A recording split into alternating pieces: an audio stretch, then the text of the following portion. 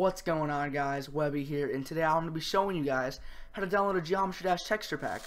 And it's actually a lot simpler than I would think.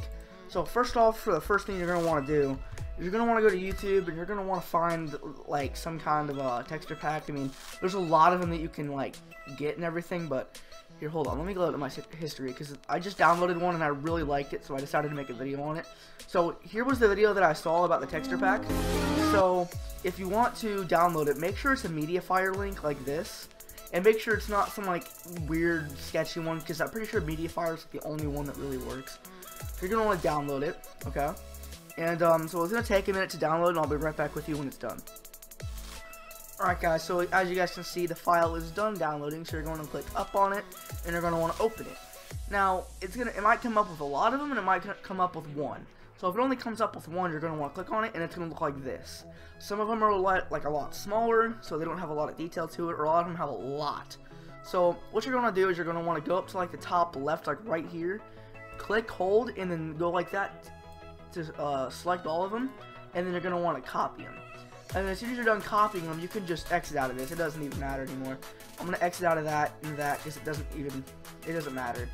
And then after you copy it, you're gonna want to go to Steam, go to Geometry Dash, and you're gonna want to right click on Properties, and then you're gonna want to go to Local Files, and then click Browse Local Files. Now as soon as it comes up, it looks like that.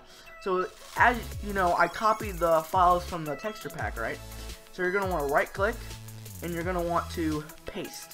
Now, all of the files that I copied are now in your Geometry Dash files. So just do that, and you're going to exit out, close that, and then you're just going to want to play the game. And if you did this correctly, your Geometry Dash should look different, and it should say Geometry Dash, or something should just be different about it. It should look really cool. So so there's a couple things to this. Let me turn the music down. It's kind of loud. But a couple things you guys need to know is that some texture packs only work on medium graphics. So if you just go to medium, some of them will only work. This one's the only one that I have found that works on high.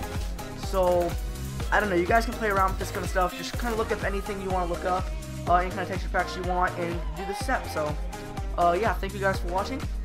Subscribe if you guys want to see more videos, like Geometry Dash videos. I'm working on a lot of demon tiers, so more videos will be coming out soon.